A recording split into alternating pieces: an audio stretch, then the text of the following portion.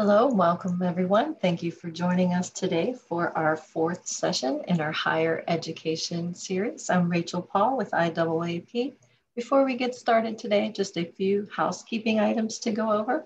Closed captioning is provided. You can select the closed captioning icon on the bottom of your Zoom screen. All attendee mics are muted to prevent any background noise or disruptions. As in our previous sessions, this session will be recorded and made available to you afterwards.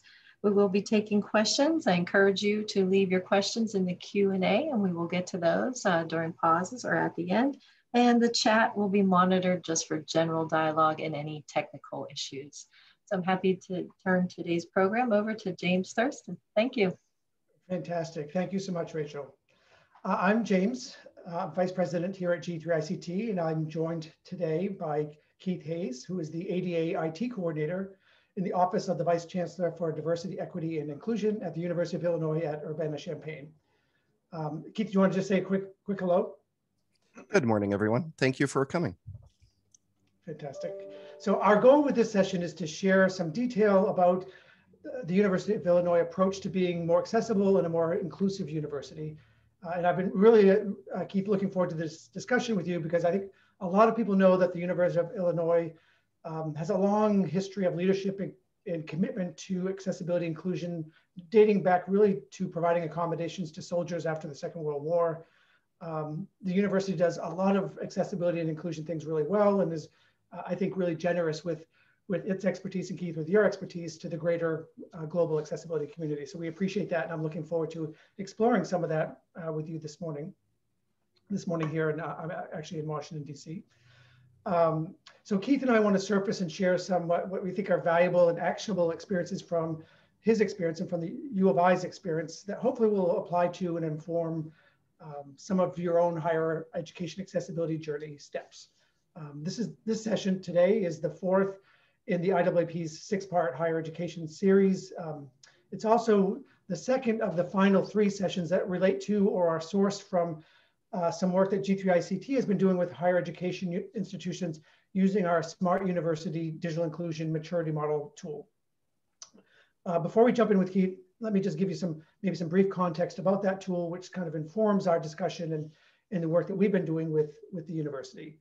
And is really the basis for our G3ICT engagement with the U of I.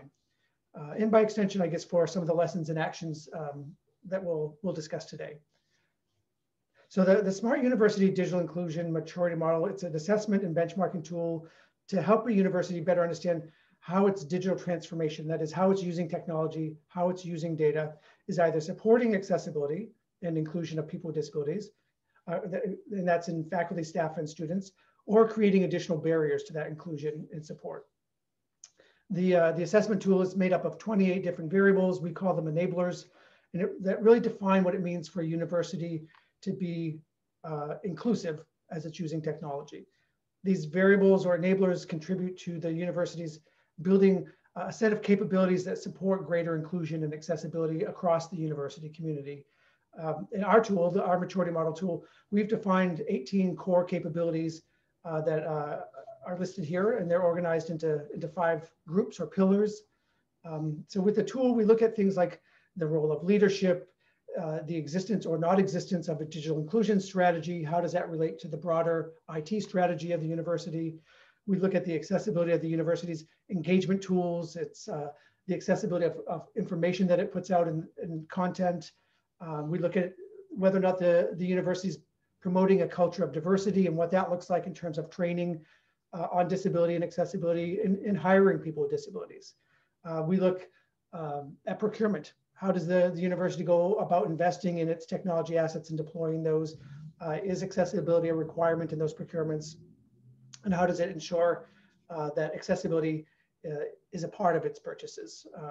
And of course, we also dig into technology and data, the backbone and lifeblood of a smart university, and really look at how the university knows whether or not its technology assets, its technology deployments are accessible, and what does it do when they're not. So it's a pretty robust set of issues, and we use this maturity model tool with Keith and with the University of Illinois last year. I forget exactly what time of year it was. And Microsoft actually brought us into work with the University of Illinois as one of their customers. And during the process of using this tool, these 28 variables or enablers and 18 capabilities, working with Keith, we reviewed more than 20 different documents. The university did an online self-assessment where staff gave their opinions of where they fall on these variables. And we also ended up pulling together an expert team to interview and talk to more than 40 different University of Illinois faculty and staff over a couple of days to really dig into these variables.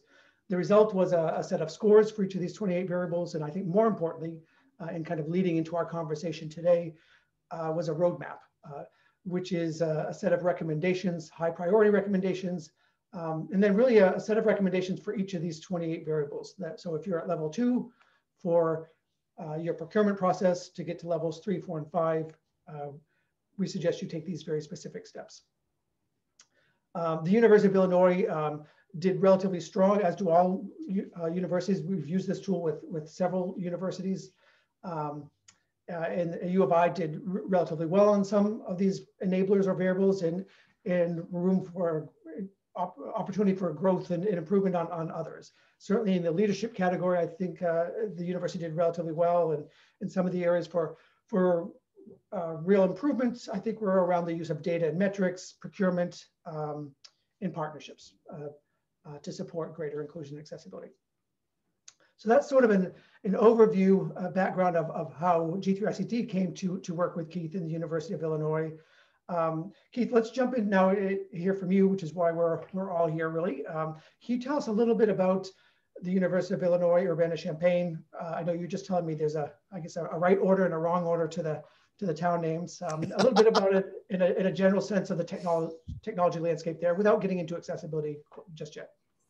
Sure. Well, as James has alluded, the most important thing is that we know the townies from the students by the way they refer to Urbana-Champaign. So those of us who live in the town call it Champaign-Urbana, and the students coming call it Urbana-Champaign. So we know immediately they're students, and we need to possibly offer them directions or other things they might need. So speaking of students, last fall we had more than 52,000 students enroll.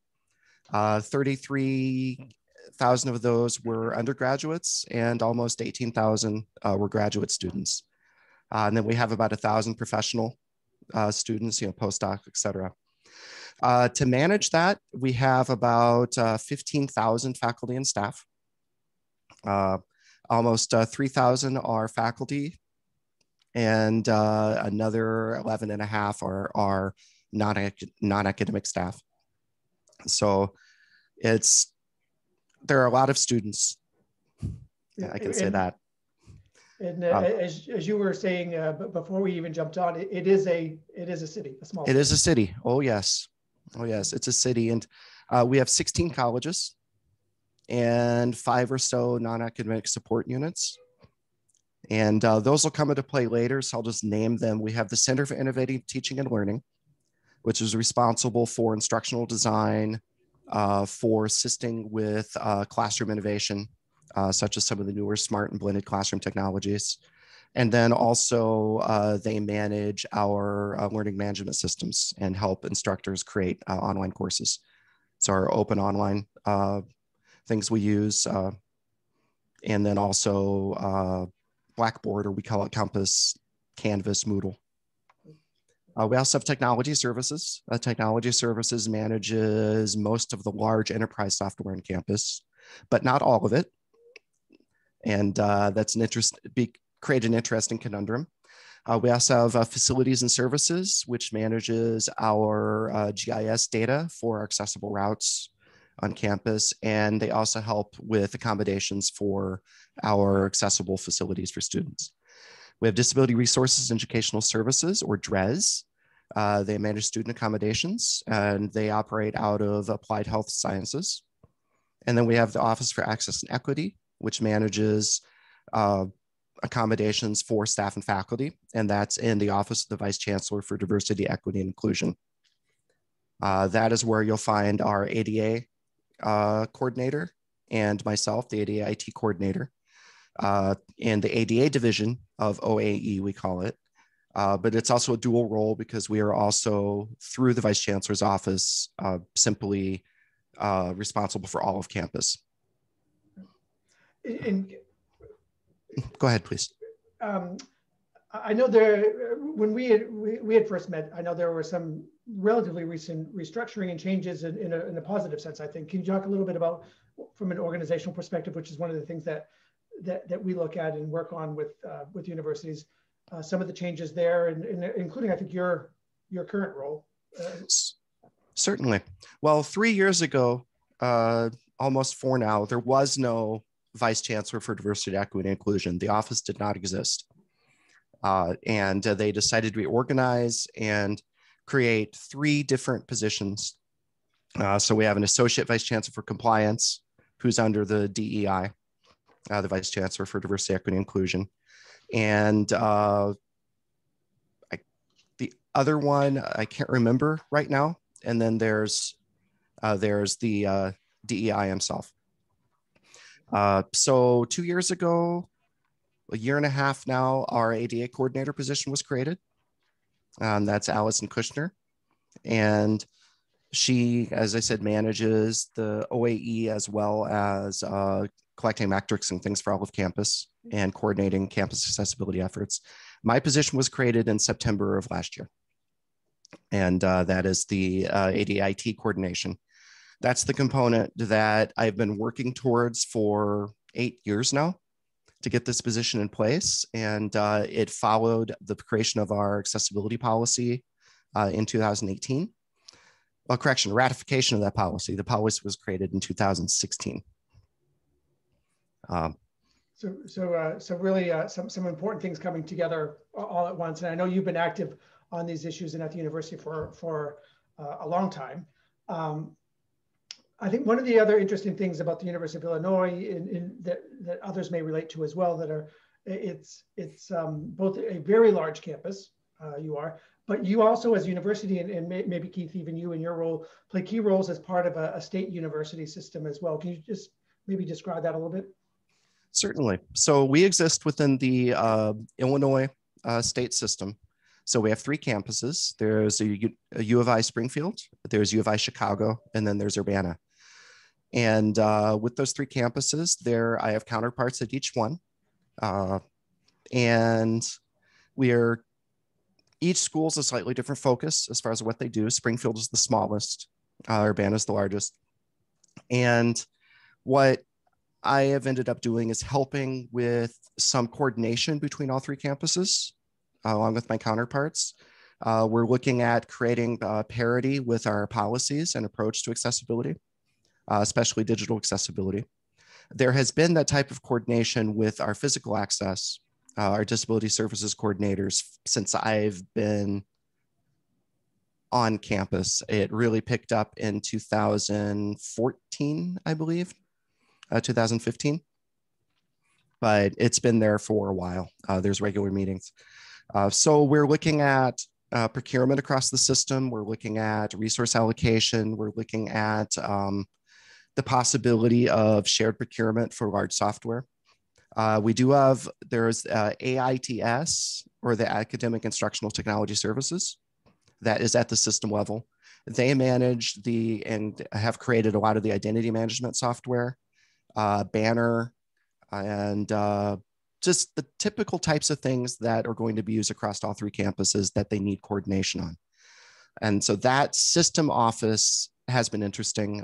That's where I started working with the system, is working with AITS and their accessibility. And it's been a neat transformation, because when I started, they didn't have it as a requirement for the things they created. And now it's required in every project. So are you seeing a real opportunity then, I think, in interacting with some of the other campuses?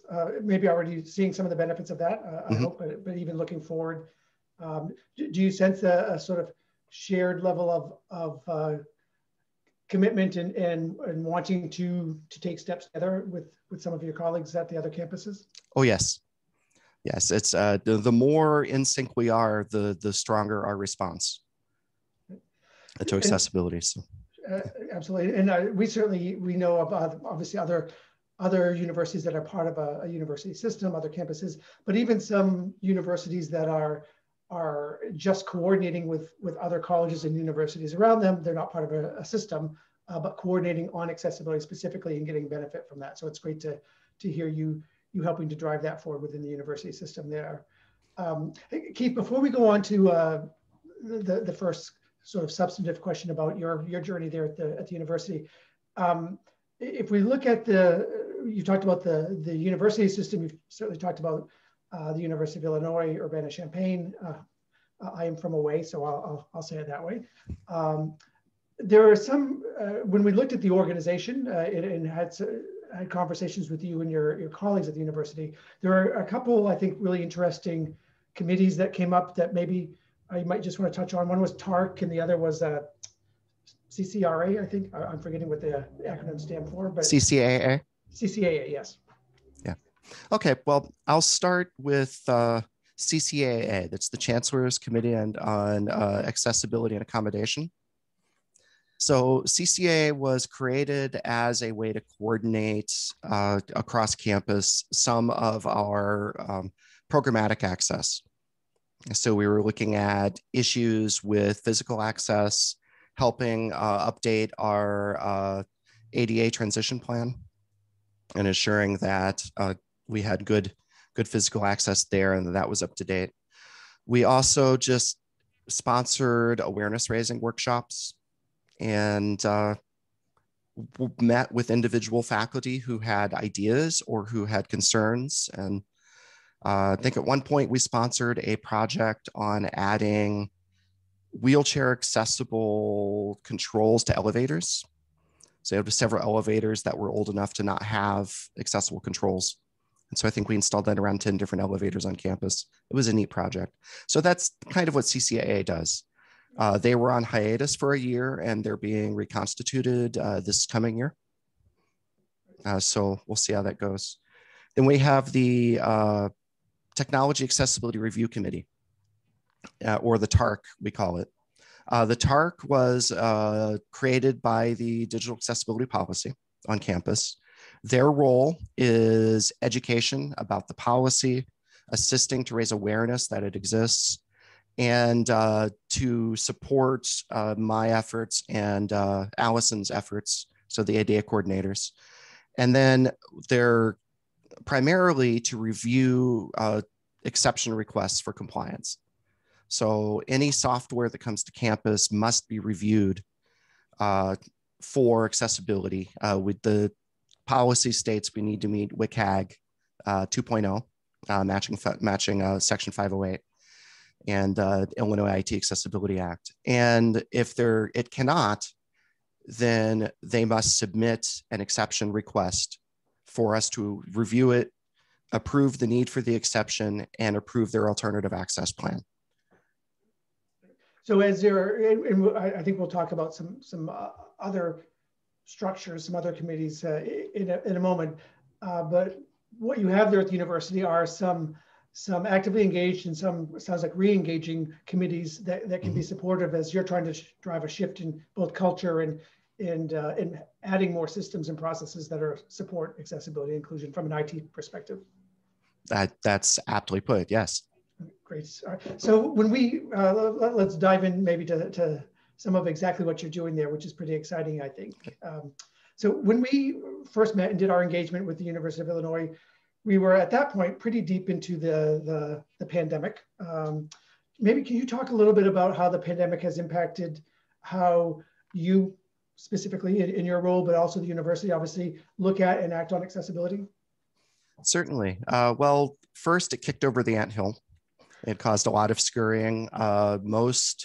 When we knew we were going to be shut down, we suspended most projects and focused on the preparing for the transfer to remote instruction. And our faculty were very perplexed. CITL managed assisting them, the Center for Innovative Teaching and Learning. But what it did, it immediately cast into relief some of the issues with our digital accessibility on campus. We knew we would have to find a virtual classroom technology that would scale. We utilized Zoom for that. And we purchased a license to Otter AI. This is before Zoom integrated Otter for its captioning, for automated captioning, and increased visibility of the need for captions for accommodation. But in general, people were more willing to ask the question, is this going to cause an accessibility issue? Sometimes they were willing to ask that question after I reached out to them and said, hey, have you considered accessibility? But realizing that they would not have the recourses that they did in the past because students weren't on campus, then it made it more imperative for them to make things accessible. And the technology services was handling a lot of that, AITS and then a CITL. They were fairly willing to begin with. It was just a matter of reprioritizing a little bit due to the immediate need. And Keith, the people, it's great that people, and encouraging that people were reaching out, maybe in reaction to communications from you, but maybe proactively, without obviously giving names or roles necessarily. Can you talk a little bit about who was reaching out and about what? Was it primarily from the academic side of the university or administrative as well? Both? I'd say it was primarily administrative. We had the deputy CIO who manages technology services would reach out on issues. And then I was still embedded within technology services at the time, as was my colleague, Tim Offenstein, who has since retired. And we were managing accessibility consulting across campus. So we had some people approach us about their websites, which we then connected to other people. We had the TARC and Allison Kushner, the ADA coordinator, come and talk to us. CITL, they were talking to us about classroom technologies and issues with Blackboard and Compass to ensure that, or rather Compass and Moodle to ensure that worked well. Faculty mostly approached disability services, so DRES, to ask about accommodations and what they needed to do. But just in general, there was just a little more coordination than had been there in the past. Right. And you mentioned in some of our conversations about some of the specific things that I think during the pandemic, as you were thinking about making accessibility a part of the blended remote learning approach and evangelizing that, supporting that across the campus, some of the I think interesting steps that you may have taken. You mentioned there was a seminar series, the ADA at 30 seminar series, and maybe the work of the communications unit. Can you talk a little bit about some of those specific ways that you were maybe evangelizing interest in accessibility? Mm-hmm. So yeah, you mentioned the ADA at 30 series. The ADA coordinator created, inspired by the 30-year anniversary of the ADA. And we started a monthly brown bag seminar, virtual seminar that people could attend, where they would learn about the accommodation process at the university, accessibility in general, things needed for accessible documents, et cetera, until I was able to get captioning, automatic captioning turned on by default in profiles for Zoom hosts. We were talking about that process as well.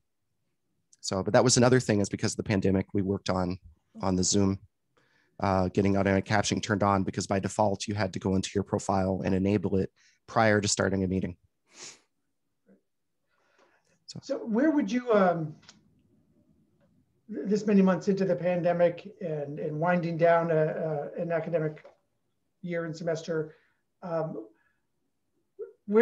do you feel about where you are today from the remote learning approach, maybe specifically? And maybe a little bit of an assessment of where you think you are now and looking forward in this area specifically, any steps that you're looking at taking? Sure. Well, One of the things we're looking at doing is finding a new proctoring solution. One of the issues we had there, it made the news that we opted not to renew Proctorio. Contrary to what some of what was reported, that wasn't primarily because of accessibility, but that was a consideration. And the reality is that there, as near as we can tell, there aren't any proctoring solutions, remote proctoring solutions that are fully accessible. There are issues with most of them. If anyone knows of one that's fully accessible, please contact me. We are looking for one, as I said. So that's one thing where we're just looking at increasing that support. We are looking at reviewing our accommodation procedures to streamline them for remote instruction and students who are not on campus, because they were geared entirely for in-person assessment and evaluation paperwork that way. So that's not working as well as we would like. I think our accommodation process has slowed down to roughly maybe 2/3 the speed to half of speed it was before. And we are just continuing conversation with more instruction with faculty for how they make sure that their presentations are accessible. Because it's not just a matter of having an accessible tool, you have to know how to use it in a way that, for example, if I'm lecturing and sharing a PowerPoint, if I don't auto-describe or describe what I'm showing on screen, then someone who is blind won't know. And that was the same in classroom as well, but it's a little more poignant now that we have the remote environment.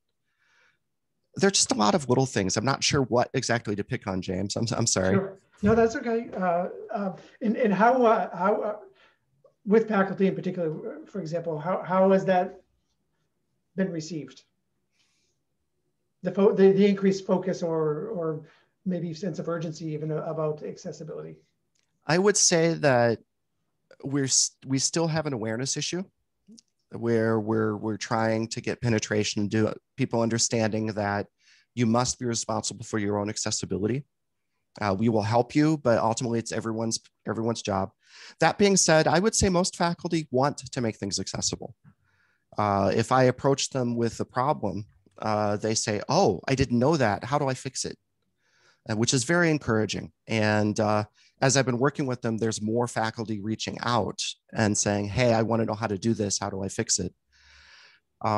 So I'd say that's been generally positive. There are a few faculty members who don't like the interference, but I would say we're going to find that everywhere. I think it's the perceived barriers to adoption, the perceived interference with modes of instruction, and a lack of awareness that we're not trying to tell people how to do their jobs. We're trying to show them how they can do it more inclusively and invite them to partner with innovation and how to do this in a more streamlined manner. So raising awareness about it's everybody's responsibility, but also I'm guessing making sure that they know about some of the great resources like CITL and others that are available to them. Yes, exactly. And I know, or I recall from our conversations when we were doing the assessment and engagement, that there were real pockets of strength, I guess I would say, across the university. One in particular being the College of Business and its whole sort of born accessible approach. If you're able, maybe just talk a little bit about that, just because I know that there are some real good practices there, and the extent to which that can be that school can be or department can be a sort of a beacon, an example for other parts of the university. Sure. Yeah, so they adopted the stance of born accessible, partially because they were having some issues with the accommodation process. There were faculty there that did not want to accommodate. They felt like the need to accommodate was incongruent with the School of Business. So this, of course, wasn't true. And so they looked at it, worked on it, and came up with the slogan Born Accessible, and worked hard to put tools in place to make it easy. So they are reviewing all courses for accessibility anytime one is created. They have some fairly strict requirements for what you must do to make courses accessible. And they have some neat technologies going on. They're using a new technology called Class Transcribe that was created by a professor in our computer science department. Lawrence Ongrave is his name. It's a fantastic program that allows you to crowdsource captions. And so they have set up, because the College of Business records every class. And so those things must be captioned. So they set up a way for students to rotate through and assign themselves to 10 minutes of a given portion of a video. And they have someone to review quality once it's done. But that way it's very quick to get captioning done. But they've expanded this now so that it's beginning to work with our Kaltura media server. So we can pull data out, and all our videos are hosted within Kaltura. And so that allows for searchability and automatic transcripts, and as well as a route to create EPUBs directly from the transcripted materials. And you can pull screenshots out of the video or images that someone supplies, and so you get an accessible EPUB at the end of it. So all of that allows their materials, which are supplied in just multiple formats in general, to be accessible to everyone. That's not saying there aren't issues. There's always going to be, but they're doing fantastic work over there. Yeah, it definitely sounded like it. And just a couple of things there, then we'll move on to the next topic. It's interesting that in the work that we do with universities with these kinds of assessments and engagements, it's not unusual for the College of Business to be kind of at the forefront of leading the charge on accessibility and inclusion from at least from my experience. I think maybe for a variety of reasons. And we'll get to sort of the why of accessibility in the business case there at the university. But my sense is that at the University of Illinois, the College of Business had started to make that move from just legal compliance and risk avoidance to there are actually there is a business case. There is a value proposition from being more accessible in terms of its faculty, staff, and students, which I think we see with other colleges of business, which are often doing a lot of work online anyway, and well-resourced in many cases. So not unusual to see the College of Business sort of at the forefront. The other thing that I just want to mention, you mentioned Professor, was it Lawrence Ongrave? Yes. Ongrave, yeah. One of the great things that the University of Illinois does that's a part of the assessment tool that we have is how is the university innovating around accessibility and inclusion and using technology and data to solve kind of longstanding accessibility and inclusion challenges on the campus. And that crowdsourcing solution, I think, is a really great example of that and a real strength of the University of Illinois. So congratulations. Thank you.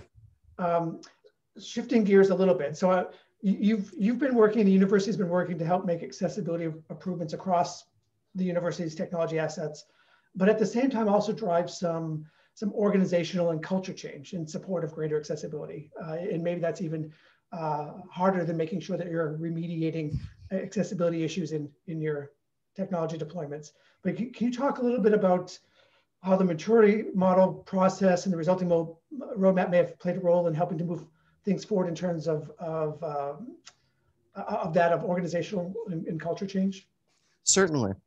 Well, one, the self-assessment process that we did was very illuminating. It was fascinating that we consistently rated ourselves higher than what was found with the assessment tool.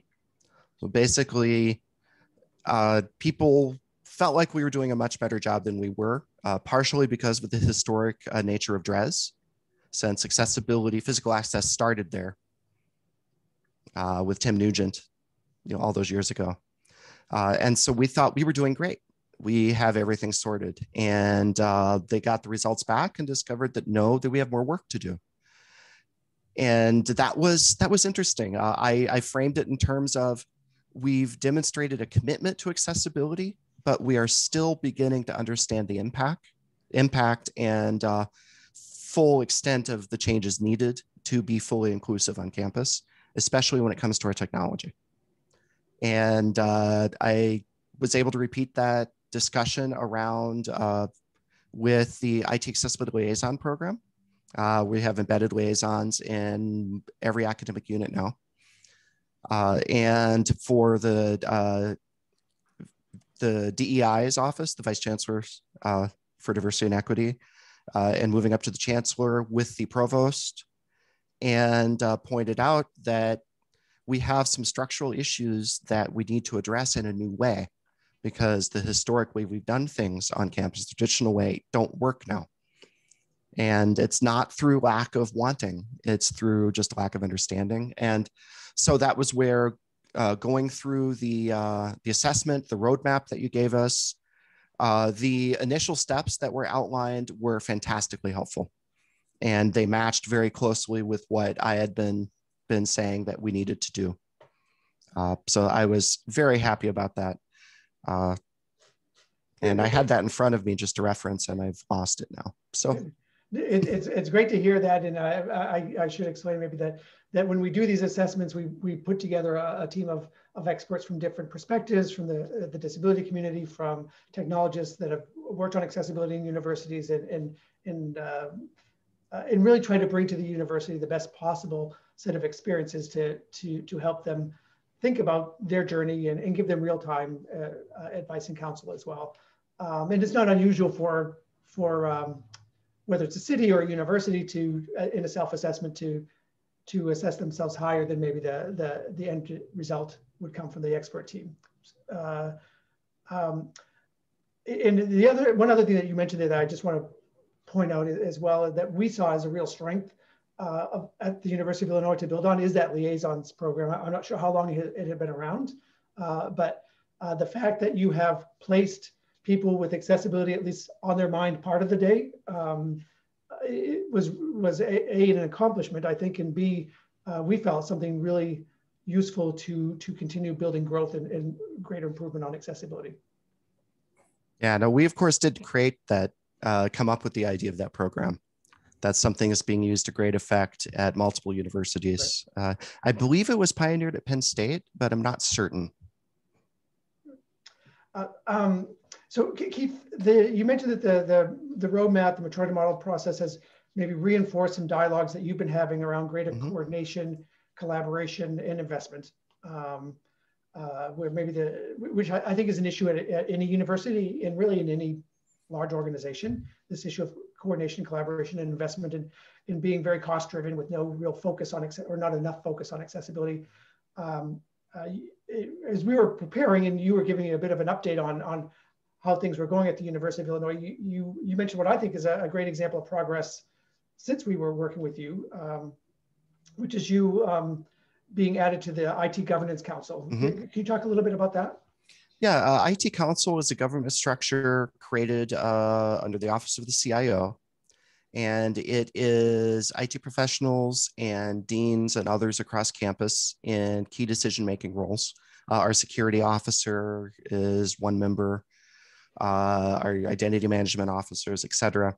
And it's to consider the strategic decisions in the IT procurement, or IT deployment across campus, rather. So it's not directly tied to procurement. And so being there at the table means that I can ensure that accessibility is given voice, so that we're not just thinking in terms of business requirements outside of accessibility, that accessibility is starting to be thought of as a business requirement, the way it should be. So it's just been a little so far. I'm supposed to be giving a presentation more about my role and the needs on campus sometime here in the next month at our next meeting. We meet monthly, sometimes bi-monthly. Yeah, it's I think a fantastic success and step forward that at the university, and I'm not sure how it came to be that you were placed there, but the fact that accessibility has literally a seat at the table, and that accessibility is now being looked at from an IT strategy and priority perspective in a way similar to security and other key issues, seems like an enormous opportunity and advancement, I think. Yeah, the way that happened was building trust with technology services over several years of not being alarmist about accessibility, but explaining the risks that we were in. And that's difficult to do when all it takes is one lawsuit. So we need to find a way to say, we have a problem. I don't want to scare you, but we should fix it. And that takes a while to build that trust. But then pointing out after the policy and my shift in roles that here are several strategic procurements and deployments that we did where accessibility was not included, and now we're having some issues that might have gone better if we'd had accessibility at the table. And they said, oh, right. And the CIO said, I'll add you. Yeah, and I'm sure, yeah, they from an IT perspective saw that, the sense of that immediately. Yes. So sort of in parallel to the changes that have been happening around elevating accessibility in the IT infrastructure of the university. You've also talked a little bit about how maybe with the diversity and inclusion infrastructure that leadership there is now really seeing accessibility as an integral part of diversity and inclusion as well. They're starting to. They're still having trouble coming to terms with it as an active part of diversity and equity. And I think that's because institutionally, we've thought of it in terms of accommodation. And so in a reactive mode. And so there's been more explaining that this is a culture shift that is needed. It's a central aspect of DEI, right along with dealing with racism, right along with dealing with gender equality and sexual harassment. So it makes sense to consider it in those terms. And the only really functional way to approach it is with culture change, because as long as we're in a compliance only mode or in a reactive mode, we're not going to get there. Sure. So that after I was able to explain that at length to the Vice Chancellor for Diversity and Equity, that was a new consideration to him. It came along with the roadmap document, the executive summary to that. We were able to also explain that to the vice provost, associate provost as well, and explained that we need to be thinking about this in this way. And it's made a difference there. They're not yet willing to commit resources beyond traditional channels, but I think we're going to get there. Well, it's a journey, and congratulations on even in this relatively short amount of time since we last worked together, these shifts, these changes, these organizational changes that should position you to make even more progress moving forward, which is great. Shifting gears a little bit, so you've related to, I think, some of these important changes that have been happening there that you've been helping to drive and have been describing. How does the University of Illinois and if you're able, maybe even the system, but certainly the University of Illinois, think about the business case for accessibility, the why of accessibility? Sure. Excuse me. So I would say we're still coming to terms with just what a business case for accessibility would look like. We have begun to understand that the risk that comes with inaccessibility and an Office of Civil Rights complaint and finding could mean that our strategic, one, loss of student revenue because students will choose to go elsewhere. But with OCR complaints and findings, we could end up having an audit of our, I think you used the term ICT, Instructional Computing Technology. Yeah, we use EIT, which is Electronic Information Technology. But they mean the same thing. Information computer technology, rather. Anyway, that our strategic plans for those technology deployments and our reliance on software that we're using in a large capacity could be shaken with very, very tight deadlines. And that's going to be very expensive for us. That was something that the Provost office understood when it came to looking at Proctorio, was they were looking at a license renewal, and they came to understand, oh, well, we could have a problem though with this other issue along with this, so we should probably go with something else. So that was good, but really it comes down to still they're concerned about accessibility getting in the way of day-to-day business. For example, when we make it this in a few minutes, we have roughly 20,000 technology procurements every year.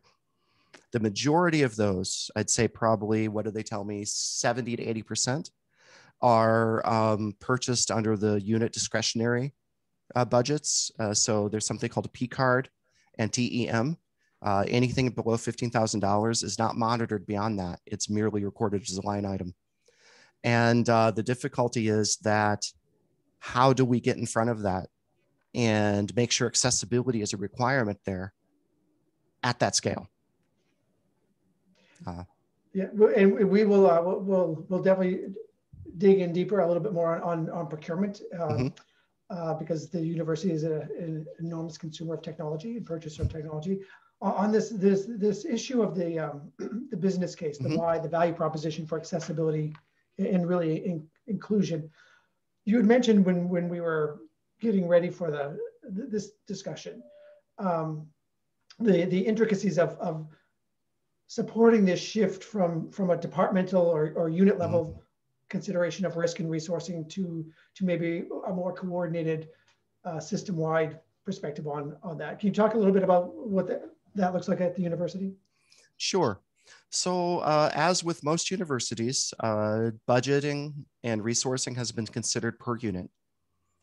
And that has worked great in the past for business operations. However, now that we are moving to a more digital environment where software is purchased and other technologies are purchased and used multi-unit, plus the need for captioning, et cetera, having individual budgets isn't working as well because there's not the resources there to pay for captioning. There's not the resources there to fix a website that was outsourced. There's not the understanding necessarily to make sure that a given technology that a unit purchases that begins to take root across campus is accessible. And so we are coming to the understanding, and that we're not there yet, that we're going to need to put some central resourcing behind this and some personnel behind it as well as budget. So that, for example, if there's a unit that has a website that has accessibility issues, we need someone who can be an evaluator and a remediator to float and go to that unit if they don't have someone, that sort of thing. One of the questions was with campus procurement in general, that issue I talked about with the uncoordinated purchases. One of the things we've allowed in the past was for what they call small purchases, which is anything under $50,000. A unit would be able to handle all the contracting themselves, and a vendor could come back and say, we want to waive the accessibility requirement. That's just too difficult for us to meet. If you want our contract, we want to waive that. And so the business office would get notified and they would ask the purchasers, do you accept that risk? And they would say, well, yes, we accept that risk. We need the software.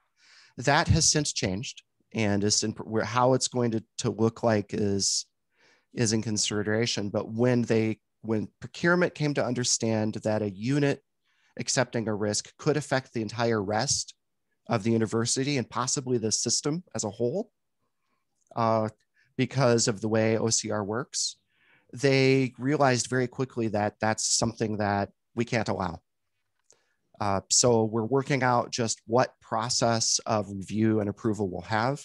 Currently, the contracts will be directed to me. After we've gone back to the vendor and said, I'm sorry, no, we must meet these things to do business. And by the way, if you meet this for us, you're going to meet that for everyone across the US because that's federal law. So a little bit of education with vendors as well. So that's been the primary thing so far is helping understand that need for coordinating risk across all of campus. And I've also been phrasing it as, if we can get past this stage, this remedial stage of what we're doing, then we can get into the business of innovating. We can get into the business of earning grants and being awarded grants for the things we're doing. We can be showing our fantastic classroom approaches that are inclusive, where accommodation is needed far less because we've done this ahead of time.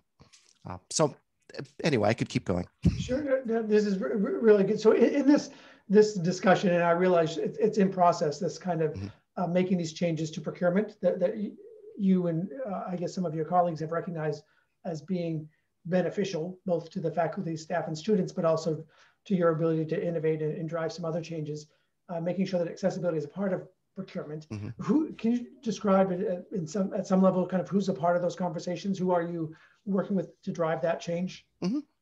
Yeah, it's on multiple levels. On the Urbana campus, it is the Vice Chancellor for Compliance or Associate Chancellor for Compliance, the ADA coordinator, AEIT coordinator, the head of campus purchasing, the purchasing office, the CIO, and I will be beginning those discussions with IT Council. So that's on campus. And then we're also at the system level working on a policy guide that will help coordinate across campus. And one of the recommendations is that in that guide is to ensure that there are, pardon me, strict procurement requirements and evaluation requirements, et cetera. And it's been somewhat modeled off of what Urbana has done, but there's been fantastic input from UIC and UIS as well. The biggest question right now is how do we scale and how do we put resources in place? On procurement within the system, which is interesting. Do you see any on procurement, any of the other campuses? Are there approaches similar to yours or any other sort of best in class when it comes to procurement? I know that UIC has been putting in some great requirements. Aside from other work, I guess also I work with the Big Ten Academic Alliance, the CIO IT Accessibility Group, and we created in conjunction with the system purchasers across multiple institutions, some RFP requirements for accessibility that were much stronger. Those are going into a place on the Urbana campus. And I'm not sure if they're in place at UIUC. So my colleague is on the call, so she might chime in and post Sure. and say yes or no. But in general, everyone is looking to coordinate and make it much stronger. I know, regardless of organization, whether it's a university or a city or other governmental entity, this issue of procurement and making sure that the technology we're buying and deploying is accessible is pretty critical. I think and GQICD does a lot of work on this issue of procurement. One of the best organizations that I've seen on procurement, regardless of whether it's a national government agency somewhere in the world or a city, has actually been a university, Georgia Tech. We've done some work with them, and they've worked hard to put in place systems that they are, and they're actually tracking with data that they know that somewhere in the neighborhood of just north of or just above 80% of their procurements, including micro procurements, are being captured in a system that makes sure that they are including the appropriate accessibility requirements in their tenders and their RFPs, that they're getting VPATs from vendors. And they're also making sure that, which I think is great, their procurement department for the university, it does training for different departments across campus, not just on procurement, but accessibility is always a part of that, and accessibility is part of the tender. So they're really pushing to get that measured number, that 80%, that number up as high as they can get it. That's great to hear, James, because that has been part of the discussion. Is procurement wants to be able to add accessibility training into their training. I am working with an IT council group to put in place a database for technology procurements, and we'll be working on finding ways to include entering into the database procurements. So great. That's great to hear that worked well. Great. So we're getting towards the end here. Just maybe as Any last thoughts, Keith, on we all know that making these kinds of system changes, cultural changes around accessibility improvements can take time. And I know from my discussions with you at the time and since then, that you really see the importance of being proactive and making strong changes in the moment, at the moment. That sort of anthill analogy, I guess. Can you talk a little bit about some of that and maybe how the maturity model has helped with that, hopefully, but certainly how areas where you've sort of really taken the initiative to be proactive to make these changes. You had mentioned some examples around procurement and maybe some of the technology deployments. Sure. So let me think. I have a couple of thoughts that are kind of conflicting with each other at the moment. So one of the things that the roadmap assisted with was helping us understand the need to make a stronger strategic case. Now, that was something that I knew, but that wasn't something that was known in general across campus. And it also was it helped leadership know that they are doing good work here and that they're in support, but that there are some specific things that they can do. And so that's opened the door to have more conversation about being proactive in general. And one of the things that goes with culture change and goes with proactivity is the need for education and awareness. No amount of technological solution will do this. No amount of policy will do this. There must be, unless the policy is saying go educate, which ours is. And so it's been adopting a mode of reaching out to units when there is an issue and saying, hey, we have an issue here. Were you aware? And how can we work with you to put something in place so that this doesn't really happen again for you? Because it's difficult and expensive when we have to deal with it after the fact. And that's been good. As I mentioned before, that's worked well with procurement. It's working well with technology services and the CIO. And yeah, So, I think that's actually a great spot to begin to end our conversation. Mm-hmm.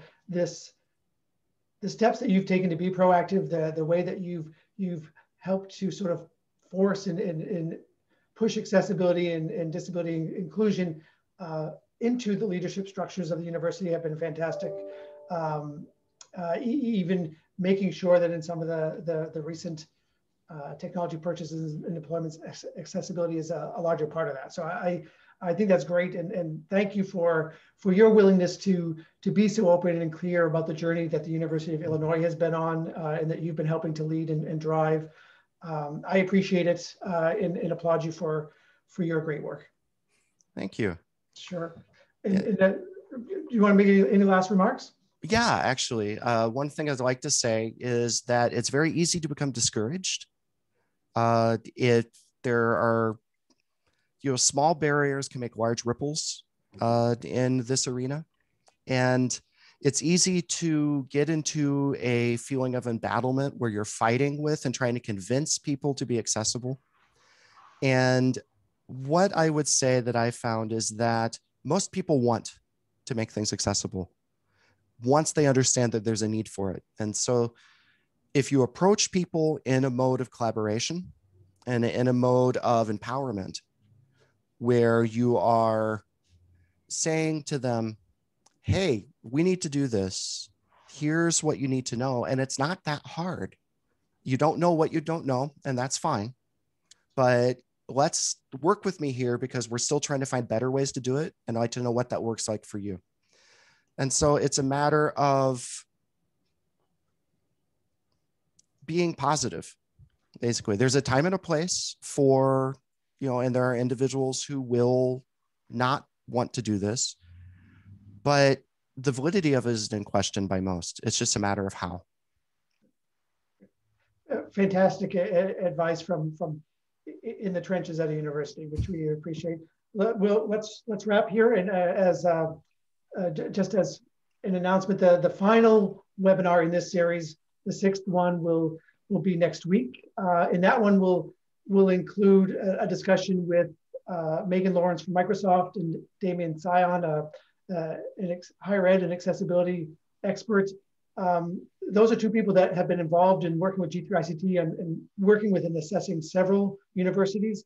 And in that webinar, the final installment of this series, we'll actually be talking through the quick wins. These are the things that we put into this roadmap when we're working with a university. That are things that steps a university can take relatively easily, relatively quickly to make pretty immediate impact on greater accessibility and inclusion. And we'll spend some time talking through what are some of those quick wins that universities can be doing.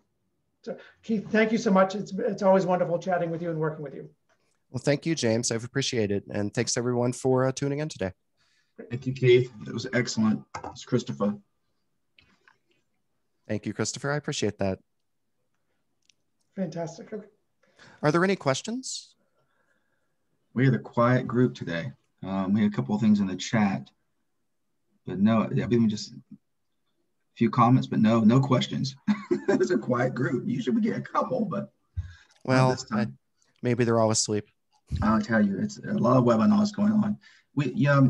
Keith, we're doing enabling is having in June a higher education briefing, and we'll be circling back around to you. One of the things that we've been thinking about doing is maybe kind of having a kind of like a Brady Bunch approach. We have all these different experts in the windows that says, the top things that have happened this year that were positive, and just, to have like some sort of real quick, like lightning aspect of it. I think it'd be kind of fun to have you on that piece. That sounds kind of neat. Sure. Yeah. And I know you haven't worked with them yet, but I would recommend Nate Evans from Michigan State and Scott Marshall from University of Minnesota. Great. Keep going. Excellent. Hey, and Keith, I can give you some too, Christopher. You and I have lots to talk about. On the College of Business comment that I made, Keith, we're actually, our next engagement like this with the maturity model is actually with the College of Business at George Washington, specifically with the College of Business at George Washington University, which should be interesting. Neat. Yeah. Well, if you want the name of one of the primary drivers at College of Business at UIUC, that would be John Tubbs. Okay. Let me write that down, and then I'm gonna run and make sure my kitchen is no longer covered in water in a minute. Thank you, James. Thank you, it saves Keith. mopping time. Bye, everyone. Sure. Bye. Thank you. Thank you. Thank you. Thanks so much, Rachel. Thanks, Christopher. And Keith, thank you so much. You're fantastic. I really Thank you. I appreciate it. Take care. All right. Bye-bye.